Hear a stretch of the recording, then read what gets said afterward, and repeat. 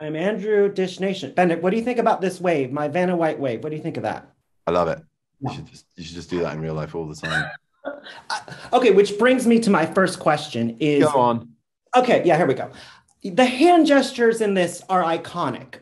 Who is teaching you, like, is someone teaching you hand choreography? Like, where does, We established visual choreographed language for the spell casting in the first film with a great guy called J Funk Julian, who is J Funk on the YouTube, and you should look at it.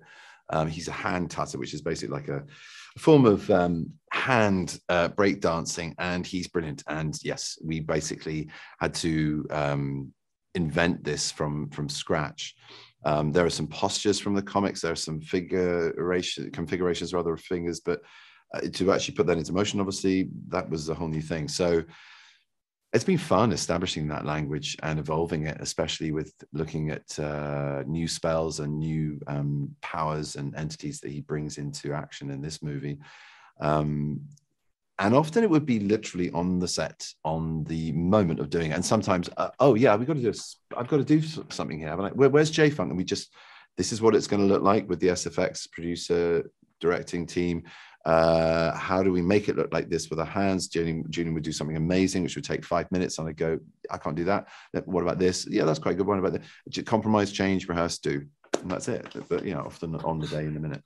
it looks freaking dope. So Great. congrats. Well, yeah. It feels freaking stupid a lot of the time doing it, but thank God they actually put something on the end of your hands when it's actually finished. The other fact that blew me about this mine is that you guys started shooting and the ending wasn't even written yet. Yeah. But as a That's the performer, Marvel way.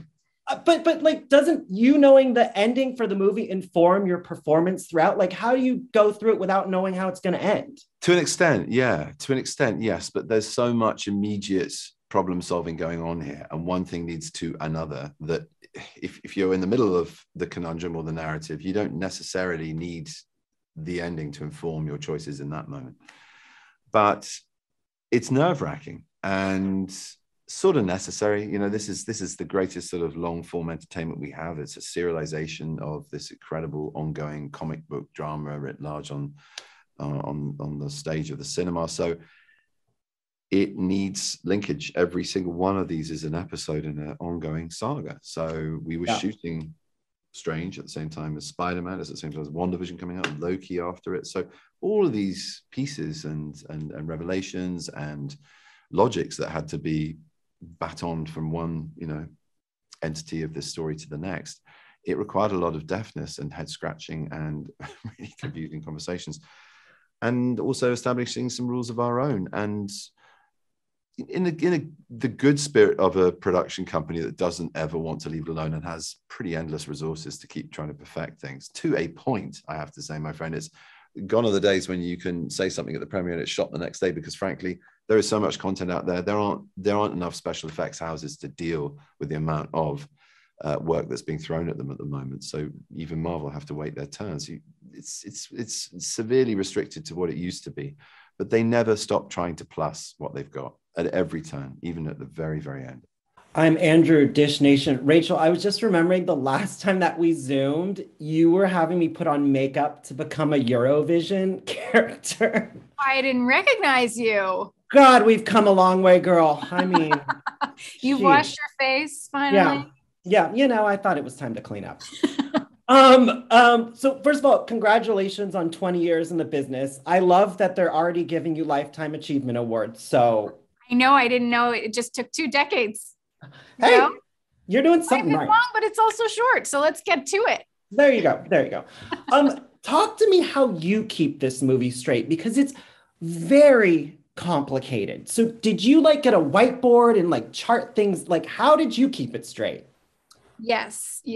I turned to the Marvel experts in my life. I have a few friends that are very on top of it, thank goodness. And that was very enlightening. I took copious notes and I referred to them often. I harassed the writer daily. Yeah. I think he still is avoiding me. And Sam and I spent a lot of time talking story. I mean, it sounds like the best homework assignment ever, kind It of. was not too shabby. Yeah. Now, riddle me this. Let's get a little deep here. Who do you think would make the better boyfriend? Noah Calhoun or Doctor Strange? Let's discuss, Rachel. What are your thoughts on that? Yeah. I have heard over the years that maybe it's actually a bit crazy to build the woman you're no longer with a house. Okay. It's one interpretation. It's not, I'm not saying it's the right one. But on the other hand, it's tough being with a sorcerer. That's true. There's not a lot of room in that relationship for little Christine Palmer. So right. Neither. Okay. You know what? She's an independent woman. She don't need no man. Right. She's got her dog she's rescuing on the weekends. That was from the first one. This is a deep dig there. Yeah. I like it. The fans are going to love this. I want to know what would be inside Rachel's multiverse. So if there's another multiverse, there's another you, I want to know, what is that Rachel doing, first of all, because she's not an actor. I don't know what she's doing. And like, what do you need to have in your own multiverse? What's in that world? Food. Food's good. Glorious food. And nobody loses weight because there's zero gravity. And you have the ocean surrounding you on 3 sides. I speak many languages. Oh, I play all the instruments. Okay. My hair grows very fast. And I'm taller. Oh, you're tall. God, I mean, you're literally speaking my language. I wish I was a little bit taller, but what am I going to do? Just a pinch, right? Yeah, just a pinch. In your own life, what would your own friends and family say your superpower is in your own life? Impressions, which I shouldn't say because then people are going to try to make me do impressions, but I don't do any in particular. I do them of like family members, no one you know. But yeah. Awesome. Thank you, Rachel. Congratulations. Thank you. Nice to see you. Thanks, you too.